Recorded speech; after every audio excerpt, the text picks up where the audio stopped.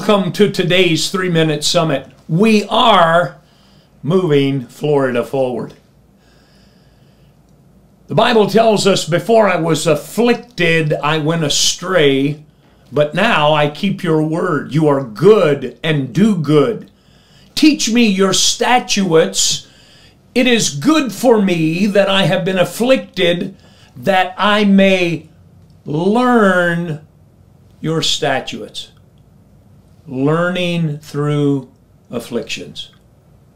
Let me share with you 5 things afflictions do.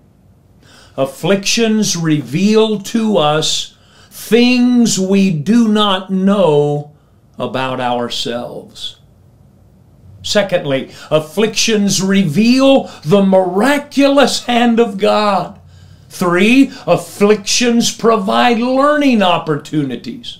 4, afflictions prove our authenticity to us and others. You see, God already knows if we're authentic.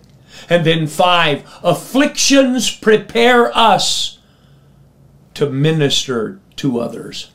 You see, wounded followers of Christ who are healed become healers in the hands of God. The emphasis is on today who are healed. Many are the afflictions of the righteous, but the Lord delivers him out of them all.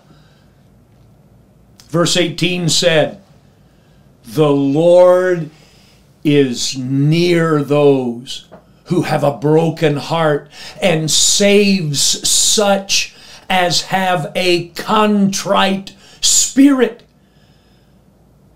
Listen, as you walk through your affliction, the brokenness of your heart reveals the nearness of the healer, and the contriteness of your spirit gives way for your deliverer.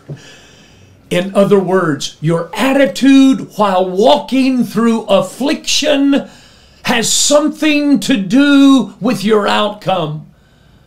The wise man said, "The spirit of a man will sustain him in sickness or affliction." What and how are you walking through? Let me say it again. What and how are you walking through? You see, deliverance will come in your spirit before it comes to your body. Have a blessed day.